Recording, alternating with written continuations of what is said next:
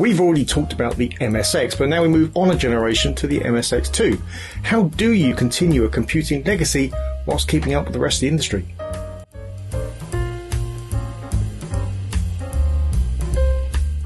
If you haven't watched the original MSX video, then I recommend going back a bit to it, but as a recap, the MSX was a computing standard introduced in Japan by the ASCII Corporation and Microsoft.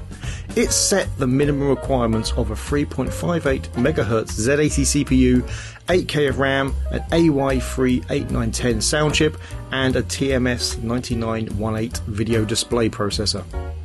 As long as the machines were at least compatible with this specification, the companies could expand their computers. In reality, the minimum amount of memory ended up being 16K, and usually nearer 32. Adhering to this specification and using a compatible MSX BIOS with MSX Basic, a version of Microsoft Basic, meant that several manufacturers could make computers that would use the same software, a model used by the 3DO company later on. The MSX2 increased the specifications slightly. 64K became the minimum, and 128K pretty much became the standard, especially in Europe. Yamaha took over the reins from Texas Instruments to produce the video display processor.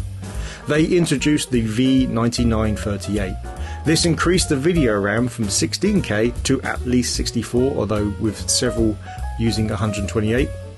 A new 80x24 text mode was added, and bitmap video modes, which fixed the attribute clash problems that the MSX1 sometimes suffered from.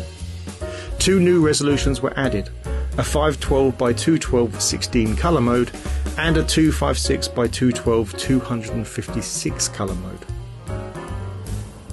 The sprites were improved. It still had 32 sprites, but now they could have 16 colours instead of 1, and they could handle 8 sprites per line, double that of the predecessor. Several hardware acceleration features were added, including drawing and blitting routines, plus enhanced scrolling support. These features were added while still maintaining compatibility with MSX1 games. Sound was slightly improved with the Yamaha YM2149 replacing the General Instruments AY3 8910. These additions kept the MSX2 machines competitive when they were first released in 1985. With 128K becoming pretty much standard in Europe, the specs lined up nicely with machines being released by Sinclair, Amstrad and Commodore.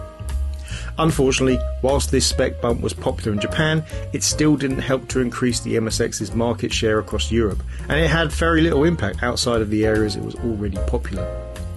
Right, well, let's take a look at the machine we have here. Okay, so what we have here is a Sanyo Wavy 23, and this is obviously an MSX2 computer. It's got 64K of memory and 128K of VRAM. It isn't normally quite this colour. This one has a little bit of discoloration over time. Yeah, it's a fairly nice keyboard. It's got a nice bit of travel on. They're quite stiff. It works quite well. Slightly sticky. I've literally only got this one a little while ago. If you see the unboxing when this arrived, it wasn't that long ago. I do need to do a lot of work on it other than get it working, which I have done. So 2 cartridge slots. This reset button, which is barely moves. I think that's probably normal though. There's 2 lights here to show the caps lock and one of the other locks. If we have a look at the rest of the machine, there we go. On the back here, we can see we have the printer port here. no helpful top level text on this one, so I will have to look. RGB. We have our composite sound and video there. A channel select for the RF switch here, and the built-in power lead, which was very much almost destroyed when I got it, but we got it working, so that was fine. On the side we have a fairly chunky power switch, and on this side we have there we go. It's not heavy, but it's quite long, so it makes it harder to move around. Yeah, so on this side we have the 2 joystick ports and a cassette port over here. So nothing on the front, obviously. It's a little bit rattling around in there, but I'm sure that's nothing serious, hopefully. Yeah, it's an interesting shaped machine. It's a weird shape here, which I don't know, you can't say that it's like a wrist rest, because that would just be for the the arrow keys, I guess maybe. It's a bit weird though. I guess you could call it a wavy shape, so that's fair enough. I like it anyway. It's an interesting shape. Plus, it was relatively cheap because I bought it, of course, as not working because it wasn't when I got it. But there wasn't very much wrong with it in the end. Yes, this is probably one of the, I wouldn't say least desirable, but certainly not up there with like the Sony's MSX2 machines and things like that. But it's a lovely little machine and it does work, so that's the important thing. I recently made an RGB cable for it. They're not too difficult, just fiddly like all RGB cables always are. But yeah, it is an interesting little machine. And when you see some of the MSX2 specific games, like especially certain famous ones like the Metal Gear series, which started, of course, really started on these machines, although historically didn't start, but certainly series started on these machines. You really can see that these machines had quite a lot of power to push around. Anyway, that's all summary stuff, so we'll get to that in a minute, but let's move on to some games.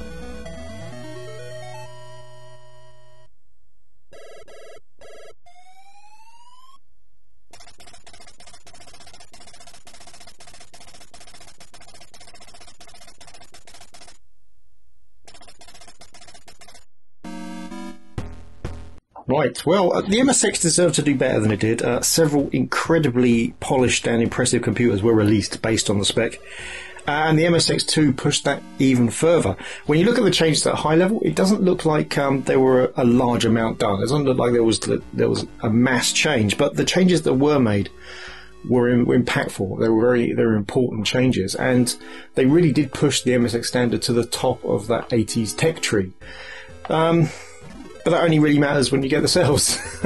And just unfortunately, MSX never really got the market outside of Japan, apart from a few pockets here and there. And that really held it back. And it is a shame. They are nice machines.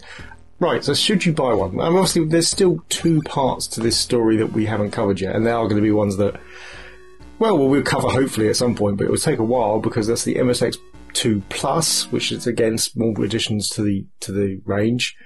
They're quite hard to get hold of and quite expensive. And then there's the R turbo machines, and yeah, those are really expensive and hard to get hold of. So eventually I hope to get them, because I want them anyway, but I'll hope to get them so we can finish off this story, because it's a story that deserves to be told. So yes, you know what? You absolutely should get an MSX machine. If you can get an MSX2 machine, then all the better, because you have access to more games, and with backwards compatibility with the previous library, which if you include Japanese games, it's a really big library with some really impressive titles. Now the MSX2 obviously does carry a premium, especially European models. European models are quite expensive, though they do exist. But again, yeah, you've got a wider market if you do manage to get an MSX2. But if you only manage to get an MSX1, then there's lots of those. You can find those for fairly reasonable prices, especially if you don't mind shopping in Japan.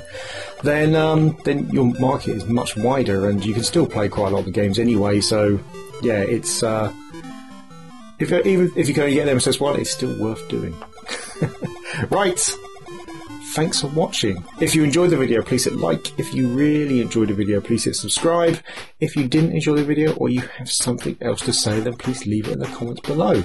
And hit the bell icon thing to get told of videos when they come out. See you next time.